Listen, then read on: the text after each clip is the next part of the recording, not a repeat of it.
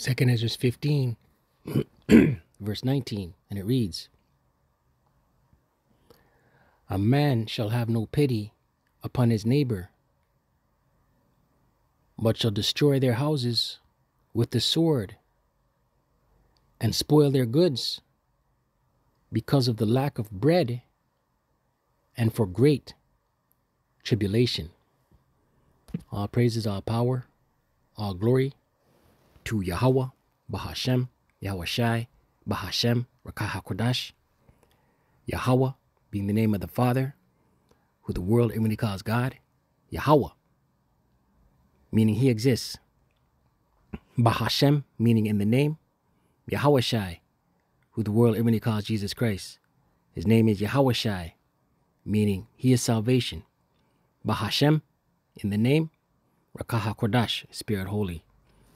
Double honors to the apostles and elders of Great Millstone who teach well and rule well, who taught me this truth. Peace and salutation to the Akyam, the fellow laborers, the hopeful elect, pushing this truth of risk in their own lives throughout the four corners of the earth. To the Akwathim listen, learn in sincerity and the truth and in silence, Shalom. Akyam, meaning brothers, Akwathim, meaning sisters, Shalom, meaning peace be unto you. It's your brother Shema from the GMS Toronto camp, here in Toronto, here with another lesson.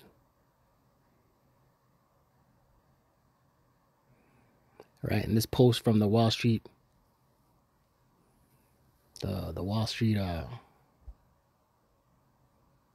this Twitter handle, the Wall Street Journal, I believe it is. Fair use, fair use, fair use. I'm gonna run this video. Fair use. This is for educational purposes only. But you see here it says if the power goes out for too long, if things go sideways, it's not safe anywhere. This society that we have that stays civil, it is only possible if you can get goods and services to people and if people have access to information, right? And this is a quote from Joe Rogan, right? And it's not if things go sideways, it's a matter of when things go sideways, right? The time of Jacob's trouble is not going to be a cakewalk. Right, once again, fair use, fair use. This is for educational purposes and commentary. Let's watch.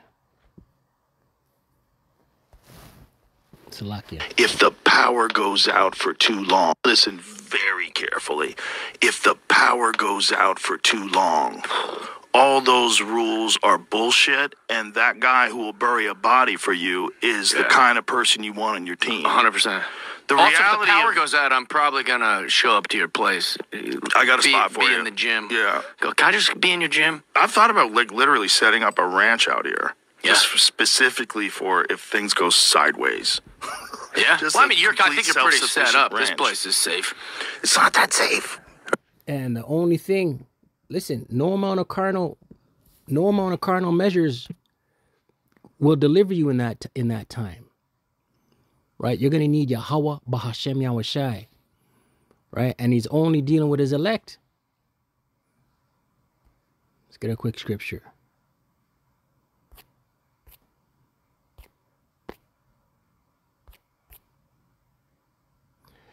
Amos 2,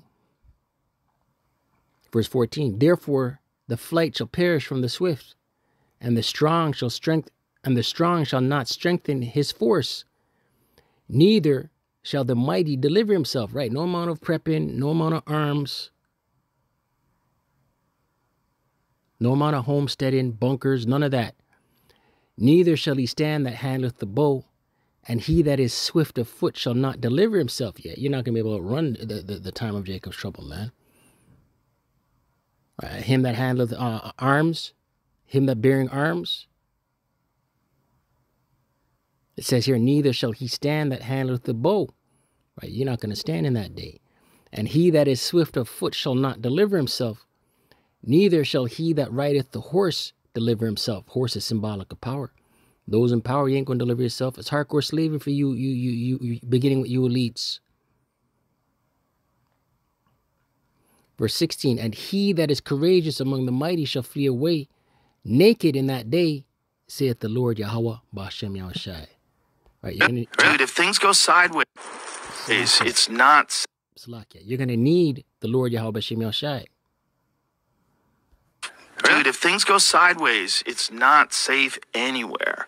We have to understand that this society that we have that stays civil and beautiful and, you know, and equitable, and we have all this change that's happening in the world, this is only possible if you can get goods and services to people and if people have access to information. It is not hard to shut that off.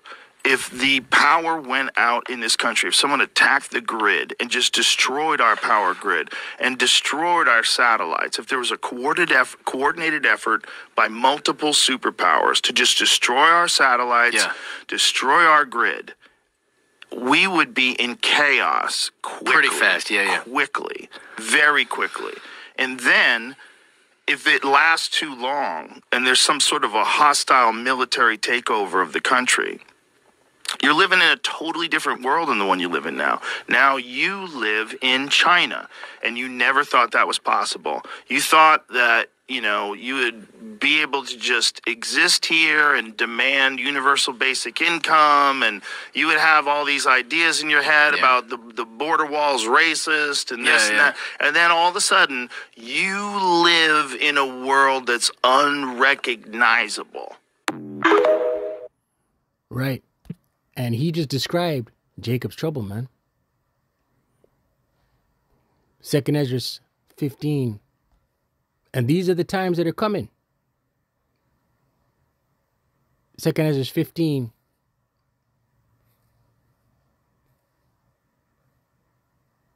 Verse 19. And it reads, a man shall have no pity upon his neighbor. Right? There's going to be no love in that day. You see it now. The love of many waxing cold. What more will it be when there's no power? There's no internet. There's no communication. There's no 911. There's no shipping of food. Everything's shut down. Right? Limited resources. The only resources available are going to be what was left on the shelves and what people have hoarded to themselves. But shall destroy their houses with the sword. Right? Home invasions. Armed up bands of people, militias, cliques, going door to door, seeking out commodities, food, women, water, and spoil their goods, right? Spoil, rob, take their goods because of lack of bread, because of the lack of bread, and for great tribulation, right? The lack of bread, lack of food, lack of resources, and great tribulation, right? A time like no other. All hell breaking loose. Right? And women are going to be commodities in that day. A woman by herself is not going to make it in that day. She's going to have to be under a man of the Lord. Right? Before we go there.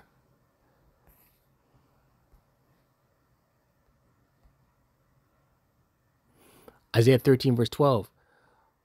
I will make a man more precious than fine gold. Right. What man? A man of the Lord. An elect man of the Lord. Lord willing, we're of that number. Right. The Lord's not dealing with any and anybody. He's talking about an elect man of the Lord who will be more fine, more precious than fine gold. Even a man than the golden wedge of Ophir. Right. They're going to be, women are hypergamous. Right? Let's look at that word for edification's sake.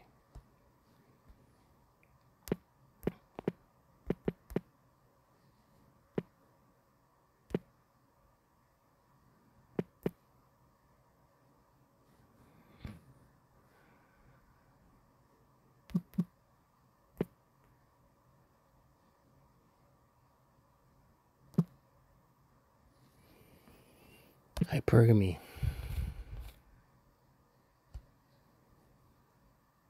Hypergamy. Yeah, and the news came out that that Rothschild heir passed. Right? He's in the spirit world, complaining and worried about his next incarnation, man. Right? It's hardcore slavery for them. Hypergamy. Right, and this is woman's nature. Hypergamy.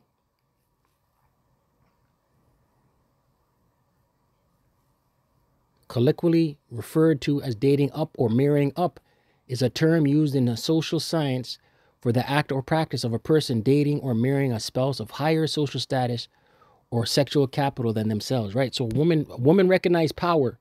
So what's going to happen that day? She's going to recognize the elect men of the Lord are more precious than fine gold. And she's going to what? She's going to try and get with a man of the Lord, right? It says that Isaiah 4:1 spirit, which happens on this side, man.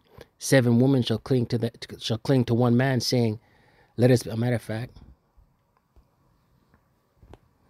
before I butcher it,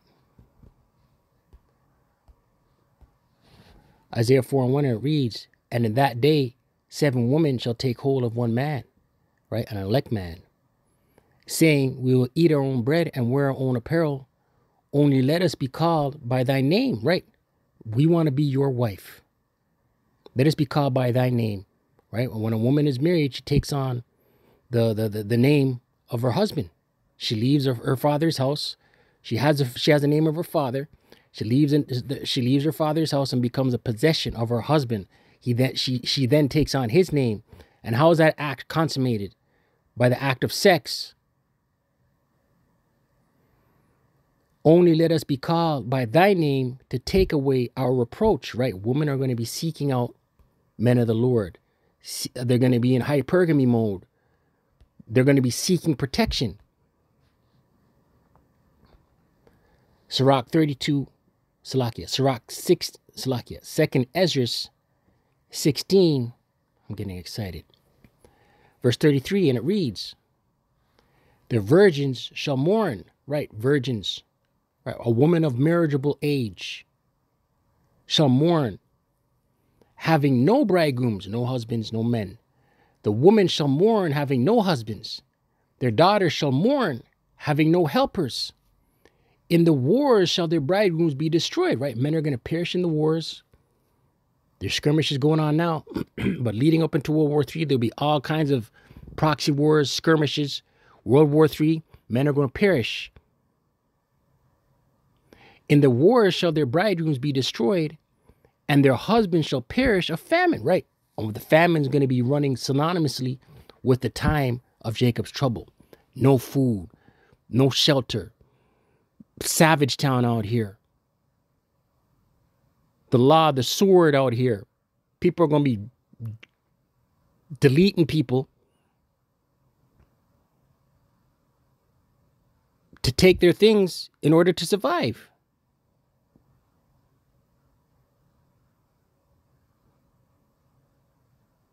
Verse 35, hear now these things and understand them, ye servants of the Lord, right? And only the elect are going to understand. The elect are the servants of the Lord, Yahweh Shem Shai, right? Nobody else is going to get it. A lot of people are going to perish in the time of Jacob's trouble. Behold the word of the Lord, receive it. Believe not the gods of whom the Lord spake, right? And it's the men of the Lord out here warning. Scripture says, shall a trumpet be blown in the city, and the Lord hath not done it? Shall evil be done, and the Lord hath not do it? Let's get it. Amos 3. And the men of the Lord are warning of what? All hell breaking loose. Amos 3 verse 6. And it reads, shall a trumpet be blown in the city and the people not be afraid? Right, in the ancient world, trumpets would warn of incoming danger. A city being attacked. Right, and who's blowing the trumpet today? The prophets. What is the message? The return of our Lord Yahweh B'Shem Yahushai and destruction of this place. Shall the trumpet be blown in the city and the people not be afraid? Shall there be evil in a city? Evil meaning bad times. And the Lord hath not done it, right? So everything that's coming is the will of the Lord. The Lord prophesied that Jacob's trouble, plagues, pestilence, World War III, the sea hip. The Lord has prophesied that all these things must come to pass. Right? Look, last week they had that huge cell phone outage. That's a sign of things to come. Right? That was a beta test.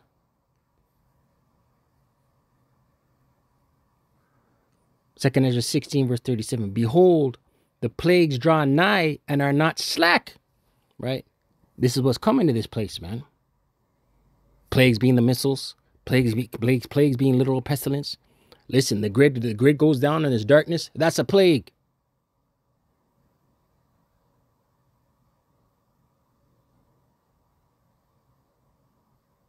(38th verse). As when a woman with child in the 9th month bringeth forth her son, with 2 or 3 hours of her birth, great pains compass her womb, which pains when the child cometh forth, they slack not a moment, right? Just like birth pains, these plagues are coming. Even so shall not the plagues be slack to come upon the earth, and the world shall mourn, right? A time of mourning on the whole. It says here, the world shall mourn. You know what it means to mourn? The world shall mourn, and sorrows shall come upon it on every side, right? There's not going to be a place on this planet where there's no sorrow, where there's no sorrows or mourning, right?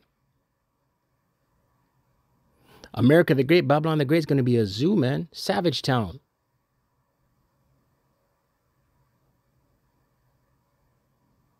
So with that, stay prayed up, prayed out, ceasing. Call Allah Yahweh, Bahashem Yahushai, Bahashem Rakah HaKodash. Double honors to the apostles and elders of Great Millstone who teach you and rule well. Shalom to the hopeful elect.